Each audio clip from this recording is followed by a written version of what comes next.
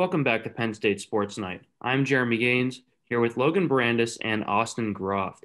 The college basketball season just got underway last week after a delayed start, and we're here to break down the Big Ten Conference. Logan, there were a lot of teams last year that could have made the NCAA tournament, but I want to know who you see as a top team in 2020 and 2021. I think Illinois has to be easily the best all-around team in the Big Ten right now. You take a look at Ayo Dosunmu, who he has taken a huge step so far this season. He's close up to 26 points, 8 rebounds, 7 assists per game start out the year. He's been great alongside their freshman Adam Miller. And in the Big Ten, where really good teams have really dominant big men, Kofi Cockburn has put up a double-double in almost every game this year as a sophomore. And a majority of this Illinois team, they were here last year. They're very experienced, and that experience has helped them out early on in the season. And with some really important games coming up later on in the year, it can make a huge difference once Big Ten play starts. Yeah, Logan, like you said, I also agree. Illinois has been very impressive this season, especially in freshman Adam Miller. He's a great complement to Dosunmu and Coburn. The roster has so much talent. Their potential is very high. I see them as like the number 3 Big Ten team right now. Personally, I think Wisconsin and Iowa are just a little better because they have more experience. They have more players returning. But I do see Illinois. They're in the best conference in the nation right now, so they're going to be able to improve so much. And we see they had a close game against Ohio, and they're already learning and playing well. I think, honestly, they should have lost that game against Ohio since they had a horrible defensive possession at the end of the game and just fouled Dosunmu and was able to hit the free throws to win that game. But I see Illinois improving a lot this season and contending with Iowa and Wisconsin for the Big Ten title this season. And so Illinois obviously is a very talented team and could have a lot of potential this year. But, Iowa, the Hawkeyes were really one of the top teams in the conference last season. Very exciting to watch. They returned a lot of talent from last year's squad, including one of the Player of the Year frontrunners in Luka Garza. He's one of the most exciting players in college basketball. I want to know from you guys if Iowa is really the team to beat in the Big Ten. I think they're definitely a top team in the Big Ten this year, definitely around top 3, but I don't think they're the team to beat.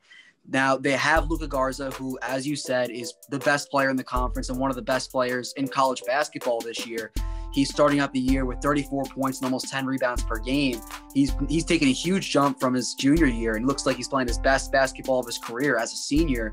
But the question is with Iowa is what's surrounding Garza?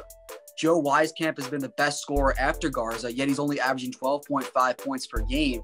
And Patrick McCaffrey's been a great shooter off the bench for Iowa. But other than that, you don't really know what you're going to get with this Iowa team. If Garza has just one bad night, it could be bad news for Iowa, especially with Cockburn, who we mentioned before, Zach Edley, Micah Potter, and Liam Robbins all being great centers in the Big Ten. It's a center-heavy conference, so Garza could easily struggle one night, but if he does, you don't really know what you're going to get from this Iowa team. That's the one thing that really concerns me with this team. Yeah, Logan, I completely agree with you there. Garza, he is insane. 36 points in that first half. But like you said, their guards, they do lack in the guard play. And their guards are going to have to step up, especially Joe Wieskamp, like you said. But my biggest concern with Iowa is I'm personally not a big fan of Fran McCaffrey. He's always lacked defensively. And because he likes to push the pace with Iowa, he likes to grab the rebounds and go down the floor and play a high-tempo game, which you can't really do when you just have Garza, because Garza is going to be struggling. He's going to be struggling to get rebounds when it's just him down there. And like you said, if Garza is not producing, who's going to do it for Iowa? Like if Garza wasn't there for Iowa this season, they probably wouldn't be in consideration for the Big Ten this season. This conference is known to be one of the deepest across college basketball. And Austin, as you said, they might be the best conference in the sport right now. Are there dark horse teams that might sneak their way up towards the top of the standings? We've seen this before, that there are a lot of different teams that can make noise. Who might come and surprise us? I think Indiana could be a very interesting team this year.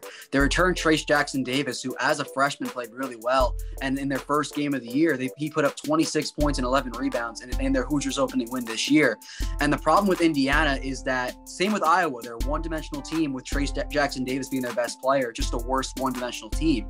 They returned Rob Finisi, who was injured part of the season, as well as Al Durham, which they're starting guard duo for last season. So they have that returning for them. But what could be very important for this season is the development of their top recruit from a year ago, Christian Lander. Lander's one of the top recruits in the country, but he starts the season off on the bench. Didn't really play much in Indiana's first game. He's only 18 years old, but if he can find himself getting a huge role early on in the season, this Indiana team can definitely cause trouble in the later half of the season once conference play starts. I'll tell you what, Logan, I was really impressed with Indiana's performance against Providence. Big performance from Race Thompson. He was able to step up and complement their offense there. And they're able to hold Providence's best player, David Duke, to 12 points. And their defense as a collective group was really impressive. But my two teams, I don't know if they're going to win the Big Ten this year, but they're definitely sleeper teams. So we all go to Penn State, and I think people are sleeping on them personally. We did lose Lamar Stevens, but I was very impressed with the performance against VMI, Virginia Military Institute, in that game 2 days ago, I think it was. And they struggled in the first half, but listen to these stats here for Penn State. So they're currently ranked number 1 in the nation for steals per game at 18. They shot 93% from the free throw line, and they had the best turnover margin of 11 in the nation, which is really impressive for them so far. So I thought personally that Penn State was going to lack defensively since we lost Lamar Stevens and Mike Watkins, who are huge forces in the inside. But Sam Sessoms and Jamari Wheeler were crazy. Their hands are active.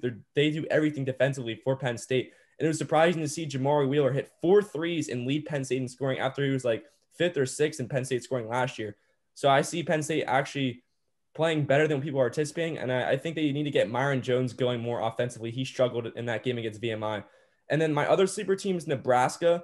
Now, Nebraska last year is probably the worst team in the Big Ten, but the crazy thing about their roster is that they have 5 transfer players, so it's a completely new roster.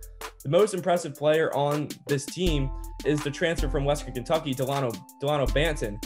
He's averaging 14 points, 6 assists, 7 rebounds, and 2 blocks per game. He's doing it all for Nebraska. He's the transfer from Western Kentucky, like I said, and Western Kentucky's a great team this year, and they also have some other complementary pieces in Trey McGowan's from Pitt. So I really liked what Nebraska's been doing this season. They did lose to Nevada, but Nevada's got a great defensive program there. But I think Nebraska's going to surprise some people this season.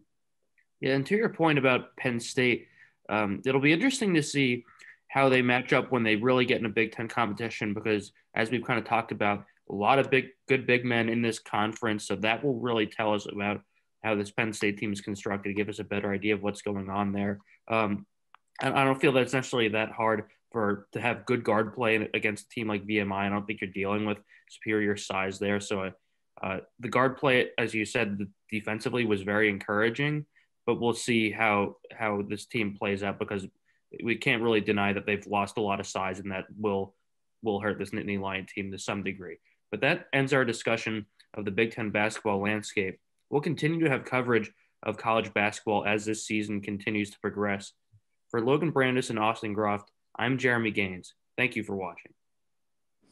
Thank you for watching this edition of Penn State Sports Night. If you're a fan of our content, please be sure to subscribe to our YouTube channel for more clips. Also, follow us on Twitter at PSSN TV and on Instagram at PSU Sports Night to keep up with all the action. For all my colleagues, we are Penn State Sports Night.